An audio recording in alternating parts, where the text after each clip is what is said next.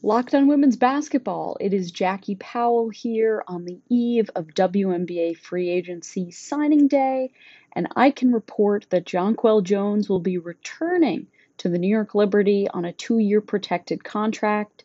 A league source also told me and the Next that in 2024, Jones will earn about the same amount as she did in 2023, so around possibly 212K.